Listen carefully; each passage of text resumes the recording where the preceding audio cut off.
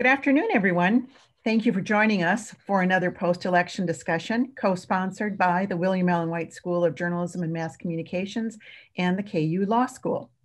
We've put together a panel of experts from the Political Science Department, the Law School, and the School of Journalism and Mass Communications.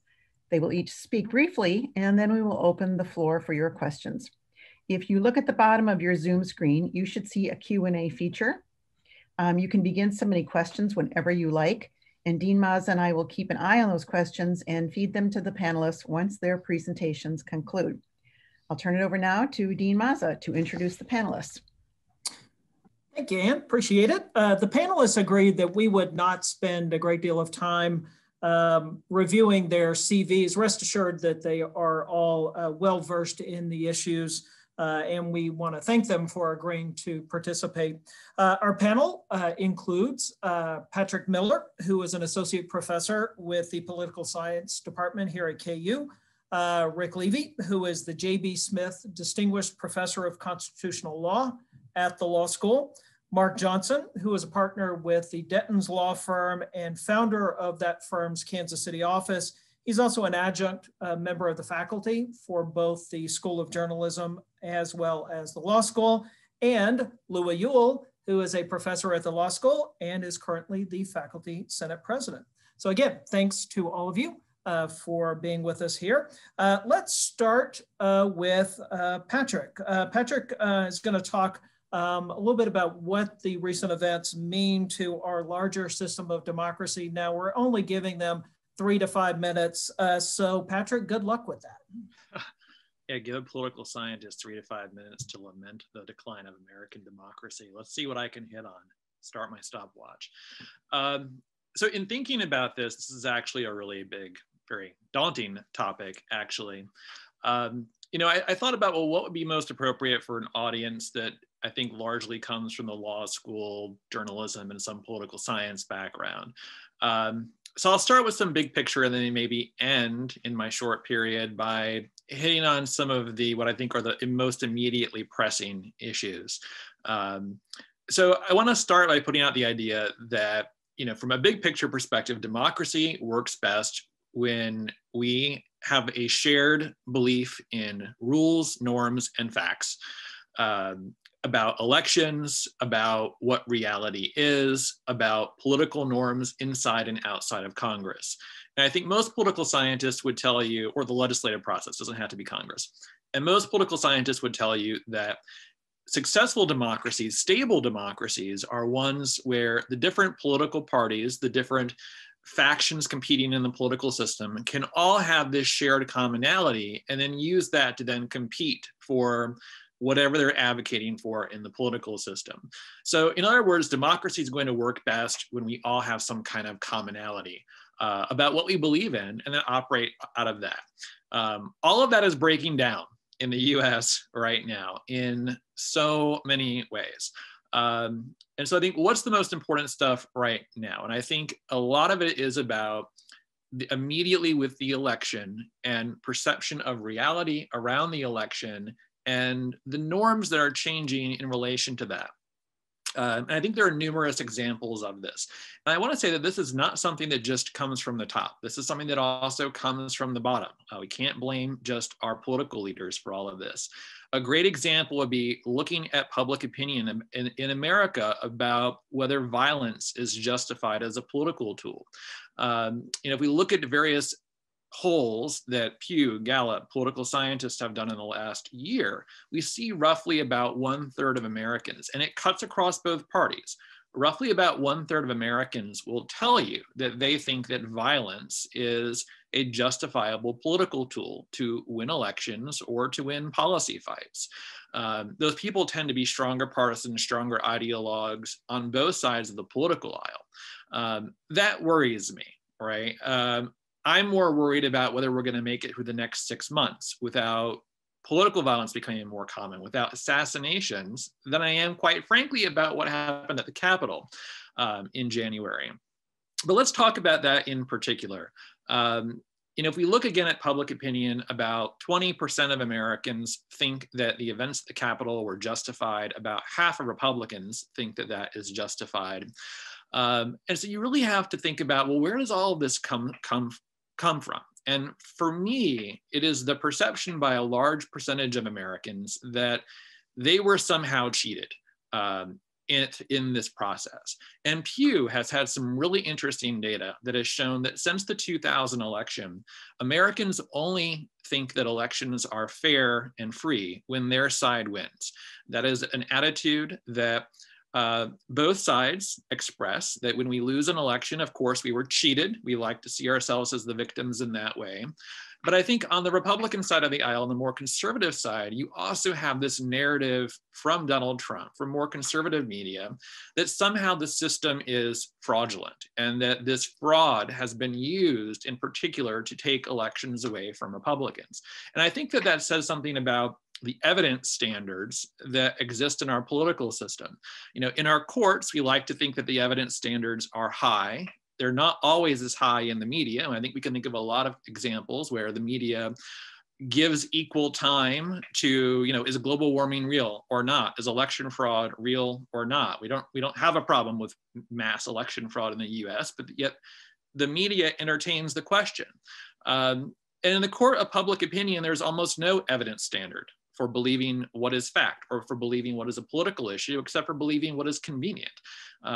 Whether, you know, you're a Republican who thinks that fraud lost you the election, or whether you are one of the roughly 60% of people who supported Bernie Sanders in 2016, who thinks that he got more votes than Hillary Clinton and that the DNC took the election away from him. Also not true. You know, we like to think that we lose because we're cheated. So I think that we have a problem with legitimacy in our democracy that spans the political aisle, that quite frankly, it's on Americans, it's on our political leaders, and it's on the media to fix this. And my time is up. All righty. Thank you, Patrick. Appreciate it. Rick, let's turn to you. You're going to talk about the role of law and possibly the role of lawyers in responding to some of the more recent events. Yeah, thanks very much, Stephen, and thanks to Patrick. That was very interesting, and I tend to agree with most of what he said. I'm going to start by staking out a position that I never thought would be controversial, and that is I am in favor of the rule of law. So cards on the table, I think the rule of law is good. These days, I'm not sure that that is, going back to Patrick's point, I'm not sure there's a consensus in favor of the rule of law, perhaps most clearly reflected in support for violence as a potential political tool. Now, when I say the rule of law, what I mean is that the government operates by means of laws, that government actors are bound by laws, and that we have a legal system that interprets, applies, and enforces those laws. I think experience shows that when countries have the rule of law, people do better. That the rule of law promotes liberty, it protects rights, and contributes to peace and prosperity. I also think we're fortunate to live in a country that operates under the rule of law. Countries without the rule of law, it's very difficult to build it. But my point would be the rule of law is also fragile. It's something we can easily take for granted, and it can be lost because it depends on institutions and people who are in those institutions who respect and value the law. If people are corrupt, if they're willing to engage in the naked assertion of power without regard to law, then the rule of law is eroded and can eventually be lost. So going and relating this to current events or recent events, the orderly transfer of power in our democratic system depends on the rule of law.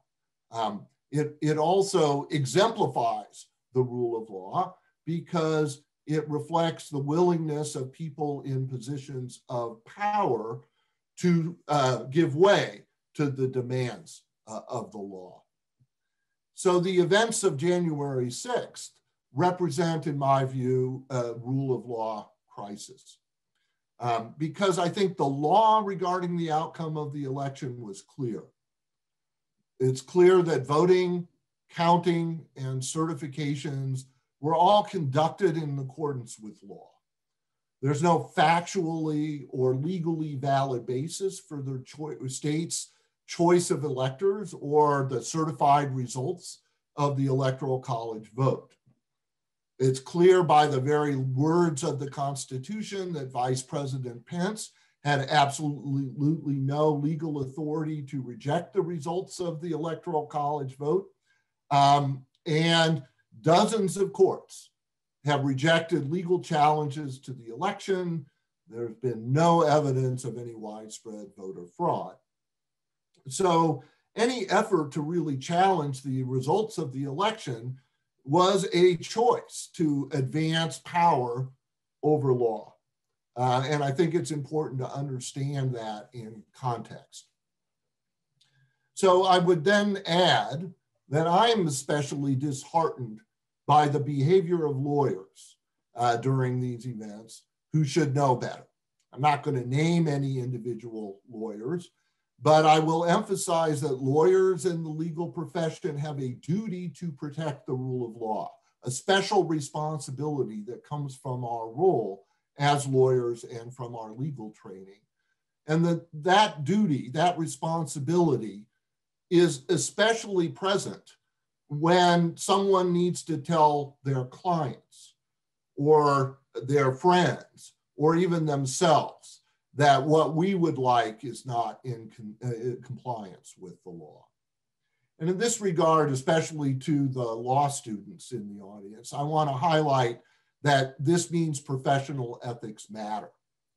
If we view our ethical obligations as ignoring requirements that we ignore when it's inconvenient, then we are personally engaged in undermining the rule of law, and the consequences of our failure to abide by our professional ethics go beyond any particular case or dispute. They contribute to the larger erosion of the law and the legal system.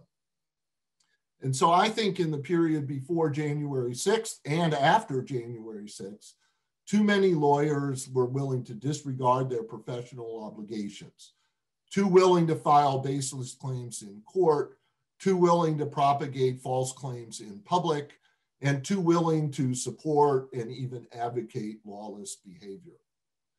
Conversely, I think the heroes of this story were the lawyers, judges, and officials who followed the law, fulfilled their ethical obligations, and advised those in position of power to comply with their legal duties. So I'll close by just adding that I don't think the crisis is over.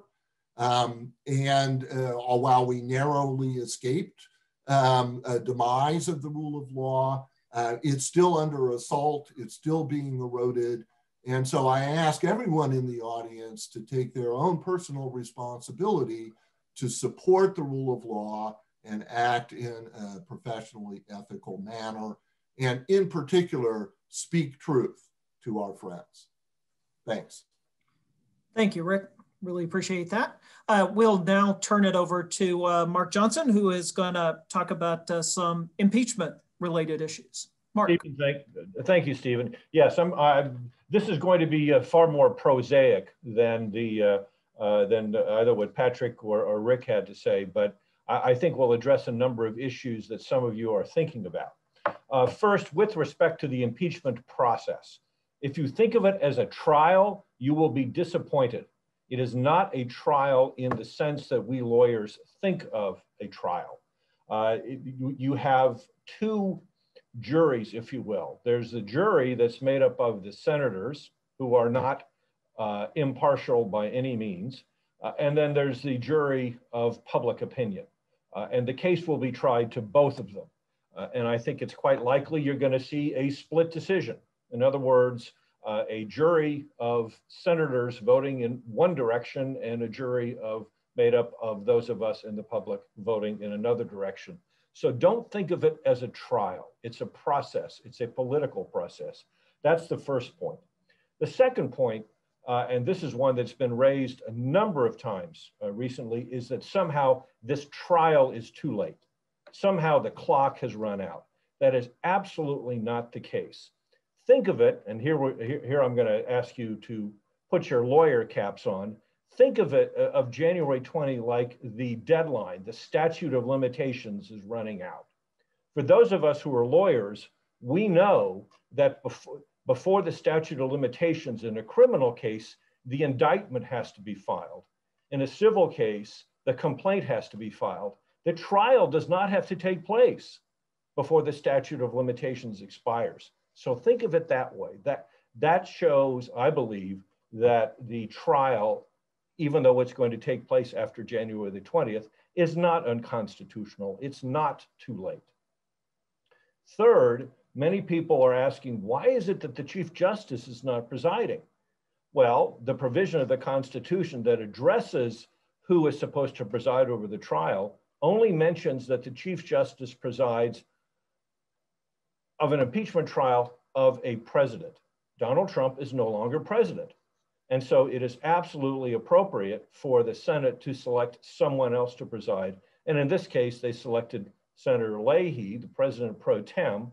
And since 1949, the president pro tem has been the longest serving senator of the majority party. So if you ask, why do they have such a senior person sitting there? It's because Senator Leahy is the longest serving Democrat in the US Senate. With respect to the defenses, I already talked about one of them, the sort of the too late defense, which really has no, in my opinion, no merit. And I'm basing the defenses on the brief that the president's lawyers filed yesterday. Their first one is, it's unconstitutionally too late. That holds no water. The second is that the president had a First Amendment right to say what he said. Well, that depends on whether he went too far in what he said and violated what we call the Brandenburg standard. There's a case the Supreme Court decided a number of years ago in which it said that the government can prohibit people from intentionally inciting listeners, their audience, to engage in imminent lawless conduct. Was the president doing that? That's one of the things that's going to be tried in the Senate. And then finally, they will say, if he didn't have a First Amendment right to say what he said, he didn't incite. And I think there is some merit to that, because his language is somewhat ambiguous. You know, did he say, go to the Capitol, break into the Capitol? No, he didn't. So whether the president intended to incite the crowd is going to be something that certainly will have to be proved by evidence. And this is what's really very interesting about the trial we're going to see is it looks like we're going to see witnesses. I mean, the House managers today called for the president to testify. I will predict he will not testify, certainly in their case. It would be, I think it's a mistake for the House managers to call the president, but I don't think he'll show. But I think they will call plenty of witnesses. I think we're going to see a lot of video evidence. It's probably going to take a couple of weeks. Is it going to change the mind of any of the senators? I doubt it. And then finally, the process will play out. And some people ask, why is it that they're doing this? He's already out of office. Well, remember one provision of the Constitution that still really is at play here, and that's the 14th Amendment, Section 3, that says that anyone who has engaged against insurrection against the United States cannot hold a position, cannot hold an elected position going forward unless the Senate, by a 2/3 majority, absolves them of that. And so if the president is convicted, he would not be allowed to run for office unless the Senate affirmatively voted to allow him to do that. So with that, I'll pass the baton, but I just thought I'd address some issues that I think some people are thinking about. Thank you, Mark. I want to remind everyone, we already have several questions and comments in the Q&A feature, but if you would like to go ahead and submit those questions, we would be happy to go ahead and take a look at them. So I will turn it over to Professor Yuille to speak. Thanks. So I guess it's been a couple months since the election. And shortly after the election, I had a conversation with my father. And afterwards, he came back to me a little later and he said, you know all that stuff you were saying about democracy? And I said, yeah, I know all that stuff I was saying about democracy. It's like, maybe you should write that stuff down instead of ranting about it to your dad. So I haven't made it there yet, but I feel like this is a first step. At least I have an audience of more than one unwilling father in my kitchen. And I want to share with you something that I actually am not surprised, or won't be surprised if you find is a little bit radical. As I listened to Rick, Mark, and Patrick, I heard a couple of things. I heard that we don't trust democracy, that we don't agree about what democracy is, that we have injected no small measure of political theater into democracy. And I heard about, pretty strong pleas for a return to some sort, a recognition of those disagreements, a process of trying to get to some common ground, and a return to that space, and asking us to lean into that space so that we can have a carefully agreed upon functioning democracy that maybe goes under the guise of the rule of law. Well, why did I say what I'm going to say is probably a little bit controversial then, based on what you've heard. I don't believe in the rule of law. I've never believed in the rule of law. And that comes directly from the fact that the law, carefully applied, consistently applied, has carefully and consistently operated to marginalize, oppress, and exclude huge swaths of society. And indeed, the rule of law has been a major obstacle, in my view, to achieving something, right, that at least approximates the kinds of shared beliefs about rules, norms, and facts that Patrick said are necessary for democracy to function well. But I get worse than that. Not only do I not believe or trust the rule of law as anything other than a utopian myth, I don't even know that I think we want democracy. What's so great about democracy? Okay. Don't get mad at me yet. I want to actually suggest that we should have two different concepts when we're discussing these sorts of big, weighty, hard political conversations. We should have capital democracy and we should have lowercase democracy.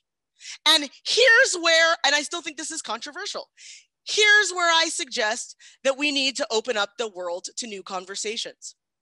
On one side, sometimes of the political spectrum, but on one side of our conversation, we have a lot of folks who believe deeply in what I'm going to call capital democracy. Democracy over the structure, the fundamental institutions, and the core features of a political system. If you're a person like my colleague Rick Levy, you might call that constitutional principles, right? Democracy over the Constitution. And you've got people who really believe that. Those are people who suggest maybe we shouldn't let people vote, because if we let people vote, then my guy's not going to win.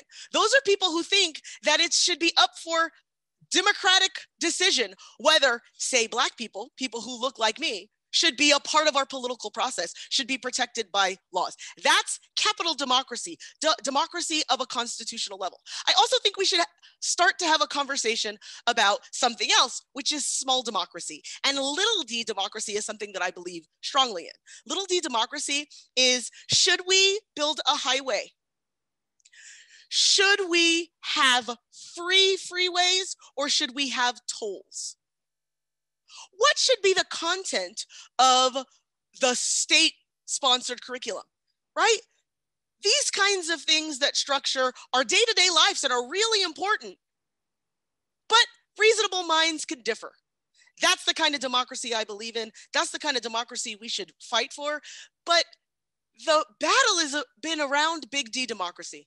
And I'm not convinced that we get anything good from big D democracy. In the same way, I'm not sure that we've gotten anything good from fealty to something called the rule of law. That's what I got for you. Thank you. Appreciate that. So again, keep feeding your questions. Patrick, I want to start with a question for you. And by the way, our speakers, I'd like to wrap up by asking each of you towards the end what we can be optimistic about going forward. So for the next several, 15 minutes or so while we're answering these other questions, give some thought to that question. I think that would be a nice wrap up. But Patrick, what can we expect going forward in terms of redistricting? Oh boy. Well, first, the entire process is going to be delayed because of the delay in census numbers, which I believe will not be given to the states for basic apportionment until April now. In terms of what to expect, fitting this into the conversation, besides just the normal redrawing of lines, the process to become far more political than it probably has in the past. There's been an interesting trend where Democrats like to disarm their ability to gerrymander. They throw it away through nonpartisan redistricting, and Republicans don't.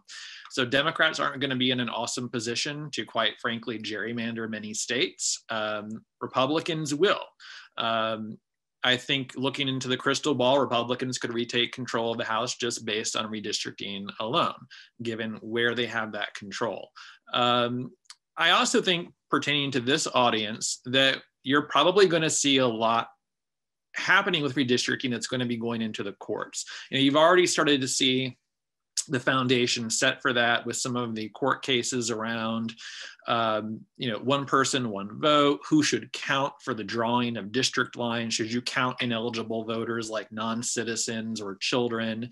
I think one of the things that we're probably going to see a fair bit of, again, looking into the crystal ball, is probably some cases around the drawing of majority-minority congressional districts on both ends of that. Both some attempts to eradicate those and some attempts to pack those even further, depending upon the politics of certain areas. So I think for this audience, there'll be a lot to probably look at in terms of what's coming into the courts out of that process. So thanks, Patrick. Question from the audience from Mark and or Rick. In analyzing whether Donald Trump incited the January 6th riot, is it enough to simply examine his words as we would any other citizen/defendant, or can it be argued that Donald Trump is different from a regular citizen in that he has a unique responsibility as President of the United States to consider the potential consequences of his words? Mark, Rick? Well, I'll start because I had a thought also this relates to when Mark was talking, because I don't think the Brandenburg standard is the proper standard to apply to an impeachment. The Brandenburg standard deals with criminal statutes and the imposition of criminal liability and not whether a president has committed a high crime or misdemeanor. And I was also, I don't want to get into too much First Amendment law, but insofar as the president was apparently speaking as president, in your official position as a government actor, you have no free speech rights. And your employer has a right to dictate what you can say. And so in this context, I'm just not sure whether the Brandenburg standard is the correct one. But I do think when the Brandenburg test says that words must be directed towards inciting imminent unlawful conduct and likely to incite such conduct. I think there's nothing in that formulation that requires the language to be explicit. Go do this. The question involves one of intent. Was the intention to create imminent unlawful conduct? And was that unlawful conduct likely to occur? Intentions, you have to read into the context of what was being said. You can't just go by the words.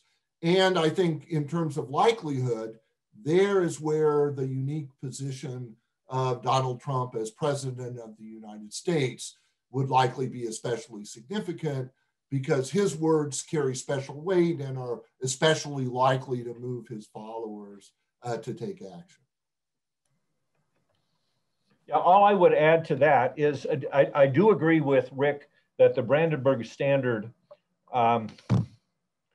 probably doesn't technically apply here. I think that the Republicans are going to argue it vociferously in trying to make the point that he did not violate the standard, therefore he can't be impeached. I mean, I think that's the point they're going to make.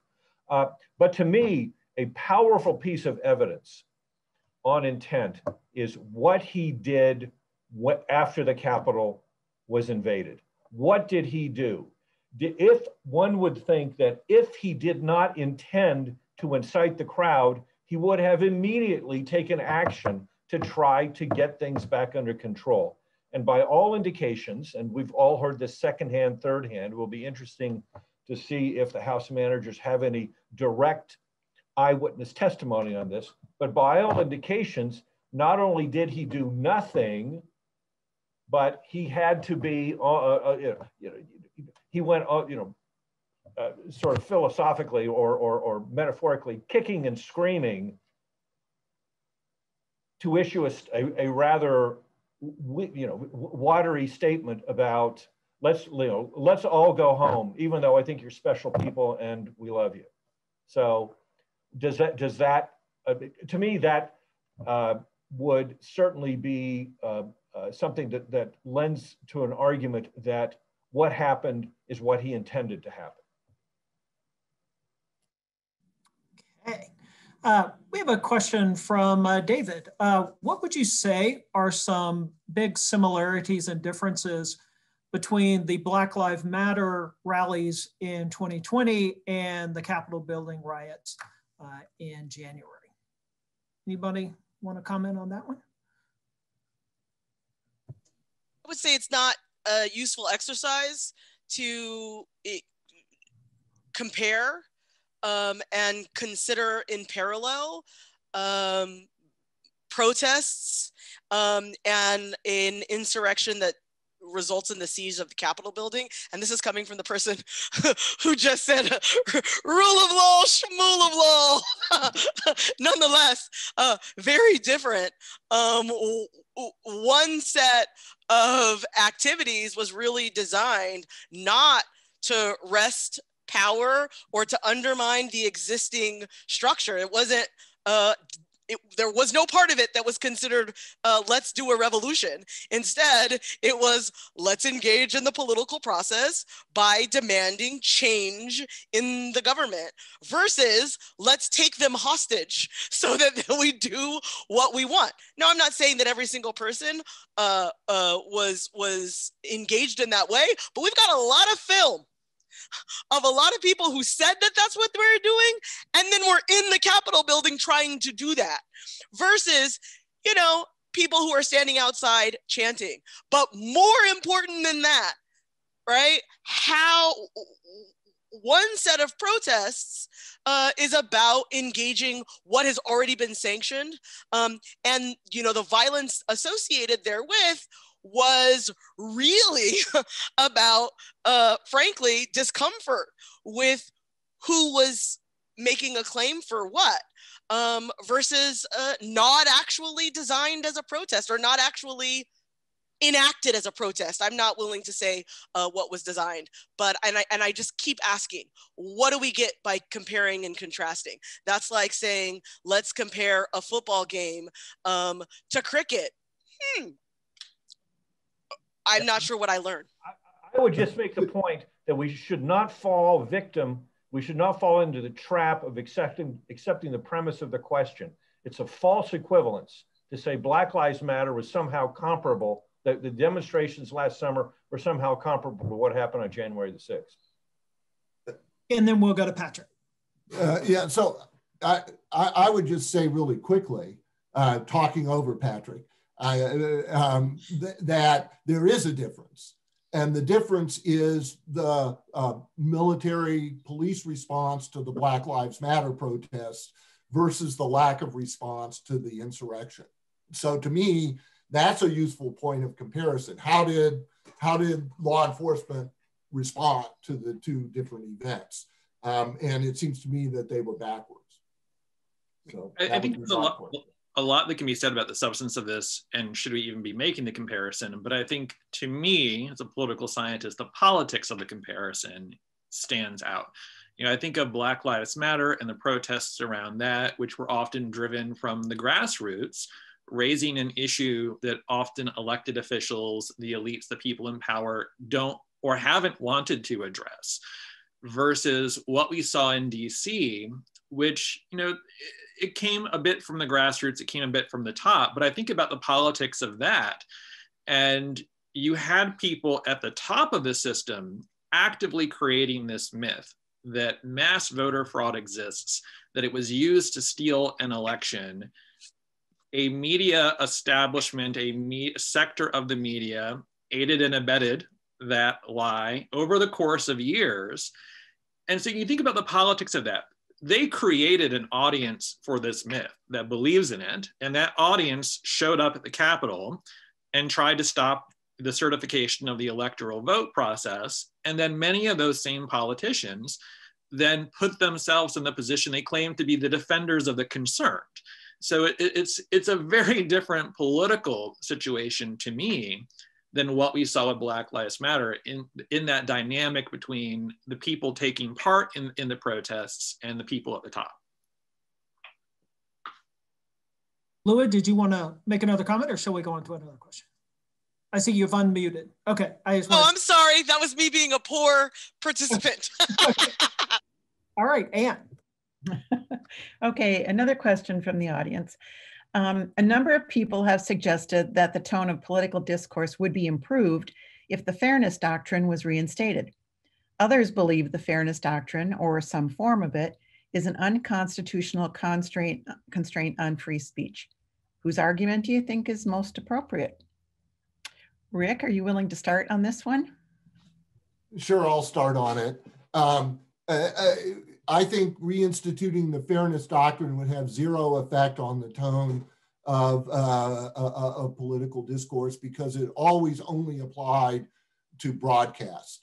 And it never applied to internet, Facebook, newspapers, etc. And it could not constitutionally be applied to those media. It was only valid as a constitutional matter for television and radio on the assumption that those were scarce commodities affected with the public interest that were licensed by the federal government. And so it wouldn't apply to cable television, it wouldn't apply to anything on the internet, wouldn't apply to social media, so it would have zero effect on political discourse. Broadcast TV is not where the problem is. I would just say that I agree with that. And I think the deeper issue is that there is a huge chunk of Americans on, again, both sides of the political spectrum that have an appetite for media that they know is going to reinforce their political point of view, that is not going to challenge them. We have some great survey data in political science where increasingly Americans are saying that something even like news that presents two sides of a political story is biased, and that news is somehow more fair, more objective, if it only gives you one point of view. that's the kind of attitude I think is the deeper problem that you can't really solve through a piece of legislation. Okay. Professor Yuille, we have a question from Alex directly to you. When you talk about lowercase d democracy and civic participation in the development of legal rules that impact people directly, how do you imagine this civil participation can be structured? Can the current political system of representational democracy accommodate this? And how may we expand the current system? I don't actually, I think there's lots of ways to go about this. And I'm probably breaking the rules again, but there's a question down further along that asks, okay, in trying to get this lowercase democracy, do we abandon the Constitution? Do we have, you know, dictators, benevolent or otherwise? I think that those are questions open for discussion. And I think my important point and the important takeaway is that it is normatively good. I think it's a good idea for people to be intimately involved, whether it's through a representational situation. I really am excited and have been for, I guess, like 20 years now in democratic experimentalism, which is really like committee-based, local level governance that then gets iterated into broader and broader contexts. But I think we should be open to exploring how you do it. But the point is, we want robust democracy with participation, and that's consultative, and it's fine for it to be majoritarian in the lowercase sense. I am tired of having up for debate the humanity of large swaths of our population. And I really think that our current crisis, ongoing, as Professor Levy says, is about whether group after group of people. And I think that's the important, for me, distinction and exciting place to explore how we organize government. Thank you. I think this is a question for Mark. If a president is convicted, is an additional majority vote of the Senate required to ban him or her from further federal office? Well, the best place to go is where we find it in the Constitution. And it's it's in the 14th Amendment. Actually, Congress, it does not have to take an additional vote to disqualify him from further office. Congress has to take an additional vote to allow him or her, as the case may be, to run for office. The last sentence of Section 3 of the 14th Amendment says, but Congress may by a vote of 2/3 of each house remove such disability. So there has to be, actually, I said earlier it was the Senate, I was wrong. It's both the Senate and the House have to affirmatively vote. Now, of course, this was passed in order to deal with all of the people who had fought for the Confederacy. That was the intent. But the language applies to this situation. Thanks, Mark. Rick, did you have a follow-up? Yeah, I just want to offer a point of clarification. There's actually two different provisions on disqualification. There's a provision in the impeachment clause that says that would require a separate vote of the Senate that can have, as a consequence of an impeachment, disqualification from office. Disqualification under the 14th Amendment is limited to insurrection or waging war. I don't remember the exact language of it, but it would only follow from an impeachment and conviction for essentially insurrection against the United States. And other types of impeachable offenses would not automatically trigger the 14th Amendment. So we'd have to look and see exactly what it is that Trump was convicted of before we could decide whether he was automatically disqualified under the 14th Amendment. Well, in order to deal with that, the article of impeachment does include a reference to the 14th Amendment, Section 3. So they're trying, the House managers are trying to work this in. So Rick, we have a question from a good friend of ours. She notes that you mentioned that legal ethics should have come into play. Do you think that there's any expectation that any of the lawyers who filed or pursued any of the frivolous suits relating to election fraud, do you think any of them will be disciplined by their state bars? Well, I think that there's, I'm not an expert on the specific ethical rules that might lead to disciplinary action. I do know that in some of the cases that were brought, the public rhetoric outside the courthouse was quite different than the factual allegations that were being made inside the courthouse. And I think that was a product of ethical norms and beyond that, the possibility of serious sanctions from the courts if you misrepresent facts to them. My recollection is that there have been, for example, large numbers of attorneys who have filed or published calls for disbarment of multiple public actors on this field. But my guess would be it would take a very unusual and extreme case before we'll see any real disciplinary action in these matters, which is part of our problem as a profession. Just like other professions, we're probably too reluctant to police ourselves to the detriment of the public. So for anyone, we are seeing a flurry of bills being introduced in state legislators regarding voting rights, procedures, processes. Anybody care to comment on the viability of these, especially in light of other suits that were brought and dismissed by courts, and maybe even some speculation about what you think is behind all these bills?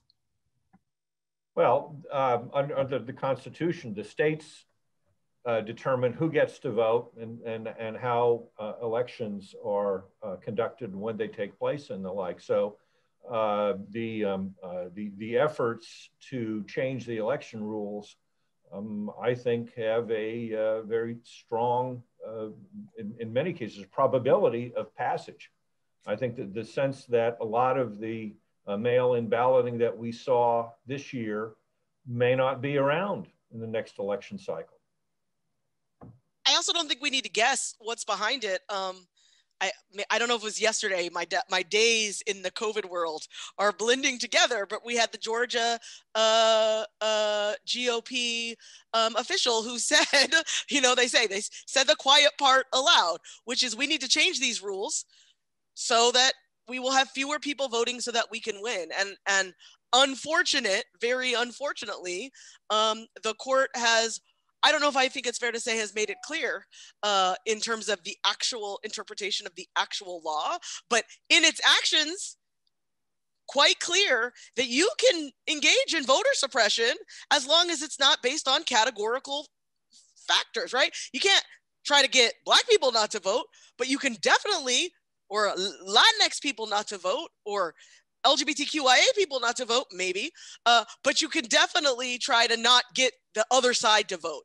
And as Patrick talked about, one side of our binary system, one side exercises and works to try to make that happen, and the other side, for whatever reason, good or bad, doesn't seem to engage in that as much. But I think the motivations are clear, and they're saying them out loud because that is politically acceptable in a way that even 25 years ago, you wouldn't say that out loud. You needed to say it at a secret meeting. Now you say it in front of people, you put it in a TikTok, and people are like, yay, I will vote for you. Because we don't all believe in democracy. We like to say that word, but we don't actually believe in it. Even folks who are not like me and trying to make these fine distinctions. So, I mean, there's obviously a lot happening at the state level. I mean, I think some of, and coordinated, right? I mean, in some cases, we're seeing identical bills being introduced across states. Some of the things I think are less likely. So something like the Arizona bill that was just introduced that would give the legislature the ability to toss out the popular vote even after the certification of the election up to the point where Congress counts the electors. something like that a little less likely. I think that where we are going to see a lot of state action is things like eliminating mail ballots, or at least eliminating no excuse absentee voting, banning ballot drop boxes, several states doing that, banning mail ballot collection, which, you know, I think is discriminatory against Native Americans on reservations in particular, but also presents issues for the disabled, the elderly. And also, I think one area we're also not used to thinking about, but I think that this election should really highlight, you know, conservatives in particular are making a strong push both through the courts and through state legislatures to limit local control of elections. And even in some places like Wisconsin and Georgia, to limit the ability of independently elected secretaries of state to act on elections, and instead to centralize that power in the state legislature. And I think that's kind of an area where we're not as used to hearing in the voter suppression voting rights debate, but I think it's going to become a very important one, because it's going to eliminate possibly the ability of localities to make voting more flexible for citizens. Yeah, Rick? So I would agree with what's been said, but I would add a couple of points. First of all, although the Supreme Court has said pretty much any kind of politically motivated voter suppression effort is okay, if it goes too far, like requiring proof of citizenship in order to register to vote, for example, the Kansas law was invalidated. So there's a threshold above which burdens can be excessive. But the second point is, although the Constitution places responsibilities for electoral stuff in the states in the first instance, Congress does have authority to enact legislation that supersedes, at least in federal elections, the provisions of the states. And it has authority under the 15th Amendment to implement race-neutral voting rules. So one possible response would be to seek federal legislation on these issues in order to address and facilitate votes. Mark, did you have a? I just have one point, and that is, it's not all a bleak picture. There is a piece of legislation that's pending in Congress, H.R. 1, that actually, since the Democrats took over the Senate, has a reasonable chance of passage. What the Democrats have to do is to decide whether they want to keep the filibuster in the Senate. If they're willing to let that go, then that legislation will pass. Biden will sign it. It has all sorts of electoral reforms in it, including a new formula for application of the Voting Rights Act. So we'd get back to the pre-Shelby County days when several states had to clear any change in their electoral practices. I think one of the questions asked in the chat was about the likelihood of some kind of renewal of pre-clearance or the Voting Rights Act. And I agree with exactly what was just said. That can easily pass the House, but you cannot get that through the Senate on reconciliation. If Democrats want to pass that, you have to kill the filibuster and keep all your 50 votes and have the vice president break the tie. If the filibuster remains intact, then I think the hopes of any kind of federal legislation addressing voting rights or election reform are precisely zero in this Congress. So I would point out that the one piece of legislation that has been that's been proposed by the Republicans would, Rick, overturn the documentary proof of citizenship decision that we got in the case that I tried. Sorry, couldn't resist. So we've got about 6 minutes left. Mark, are you most optimistic about the possibility of getting this legislation through? Yeah, I'm optimistic about it, but boy, giving up the filibuster is a huge and very difficult decision. But, you know, Stephen, you asked us, is there anything we're optimistic about? I'm optimistic about the fact that without regard to a concerted, consistent tough effort to overturn the election, it didn't happen. That there were plenty of people who were willing to stand up without coordinating with each other. There's no reason to think that the judges in Pennsylvania talked to Raffensperger in Georgia, or to the Secretary of State of Arizona, or to Governor Ducey in Arizona. It was completely without coordination, but they all did the right thing at the right time. And so I think it shows that our system is actually as durable as the people who are willing to stand up. Lua, do you want to go next? You want me to be optimistic, and you gave me a whole bunch of time to think about it. You know what I'm optimistic about? I'm optimistic about, you know, we talk about, or I mentioned, right, saying the quiet part aloud. I'm optimistic that the more we hear the quiet part from all cross spaces, you motivate people who are, right, Mark talked about, we're as strong as the people who are willing to defend something that they see that's good in our existing system. And when we hear the quiet part aloud, when we see the way that responses to different kinds of political engagement, legitimate and illegitimate, look different for different people in our system, people are talking about that. And I'm really optimistic about those conversations and about folks no longer blindly having faith in values that we're not living. And because they don't blindly have faith in them, being willing to have some conversations about how to make something better, or something that works for everybody. Right. Patrick, you want to go next, and then we'll let Rick wrap it up. So I think my reason for optimism is probably the same as Mark's, in that we survived. You know, I think when we think about how we as political scientists study the decline of democracy, it's not always the fall of democracy. It can be just becoming a less democratic country. It's not like it happens all at once, right? It's not like the knife is just stabbed in and you fall over dead. Democracy dies from cut, and you bleed a little more, and eventually just bleeds out. And we see that time and time again in countries that have transitioned from democracy to not democracy, or where their democracies have just weakened, that it is a slow weakening process.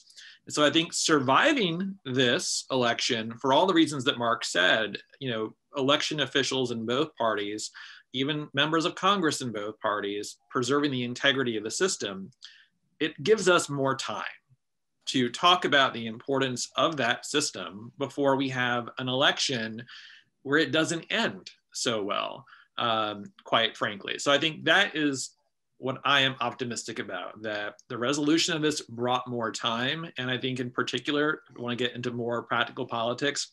I'm optimistic. You don't have to agree with them. I'm optimistic about the Lynn Cheneys and the Adam Kinzingers and Mitt Romneys of the Republican Party trying to reassert some degree of control from where it has gone in the Trump years, which landed us at the Capitol insurrection.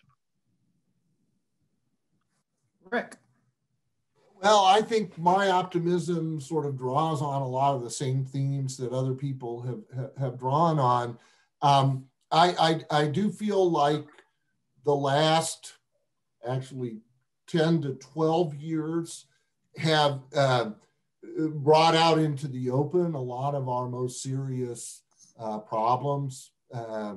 They made it much more difficult for people like me, you know, old white guys, to say, hey, there's no problem with misogyny, there's no problem with racism, there's no, you know, we live in a just and fair society. I think that there was a lot of denial in the past about very deep problems in our society.